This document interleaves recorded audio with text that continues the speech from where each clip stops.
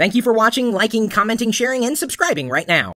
Did you know that I found the love of my life thanks to YouTube and Facebook? It's true. I didn't even realize that she was watching me. It's kind of, that's not to say that Diana was a stalker or anything. You weren't, right? Hope not.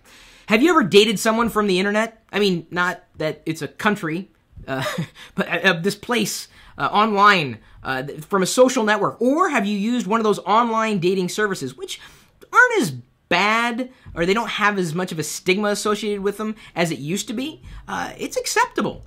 We've, written up our thoughts on wondering if social dating is the new next hot way to find your next hot date. Have you found a hot date through the internet? If so, how and where? And you may be thinking to yourself, oh, no one's going to fall in love with me. Dude, what have you done?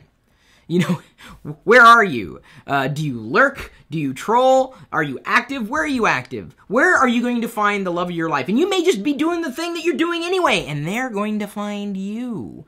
That's exactly what happened. And it was all innocent and everything. In fact, she was a little embarrassed when I realized I thought we had met somewhere else, because I'd been at a...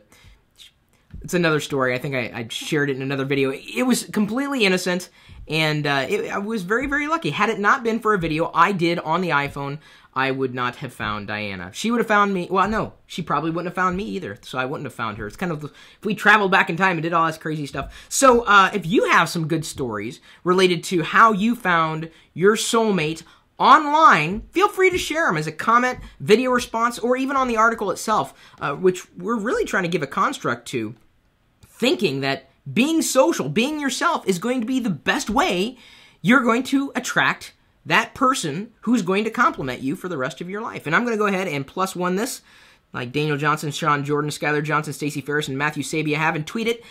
Leave your stories. I'm just curious to know. We can't be the only couple out there who have met thanks to being social. What about you?